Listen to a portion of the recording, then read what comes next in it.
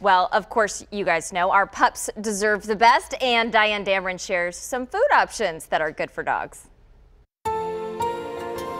Hi, I'm Diane Dameron, and I know we all hear that we shouldn't give our dogs human food, but there are lots of ingredients in our pantry and our fridge that are actually good for dogs, especially just for occasional treats, and it's really fun for them as well. The first thing is peanut butter. Now you definitely want to go with the low sugar, low salt, definitely no artificial sweeteners. This is great for dogs. Another one is pumpkin puree, just the pure pumpkin puree, not the pie filling. This is great for their skin and coats.